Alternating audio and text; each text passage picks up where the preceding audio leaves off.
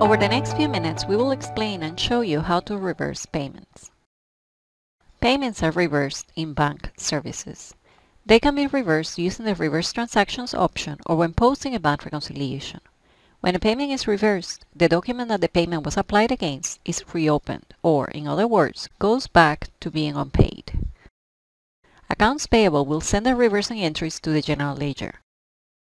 Let's see how to reverse a check payment. For our example, we'll reverse a payment because a check was returned by the bank due to insufficient funds. To reverse the check, we go to Common Services, Bank Services, then Bank Transactions, and select Reverse Transactions.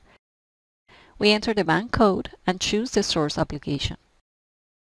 Enter the reason for reversal and the reversal date. Select the vendor and the check to reverse. It is possible to view the source transaction by clicking the drill-down icon by the check number. After reviewing the payment details, we go back to the reversal screen. To process the reversal, click Post. The payment is reversed and the invoice amounts are outstanding again. Let's verify the invoice amounts by going to the vendor activity. We select the vendor and view the transactions. If we select the invoice and click Open, we see the transaction history, which includes the original amount, the payment, and the reversal. If we review the general ledger transactions, we can see there is a batch with the reversing entries.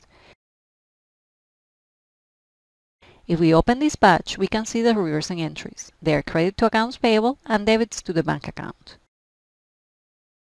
Let's close the windows. You now know how to reverse payments.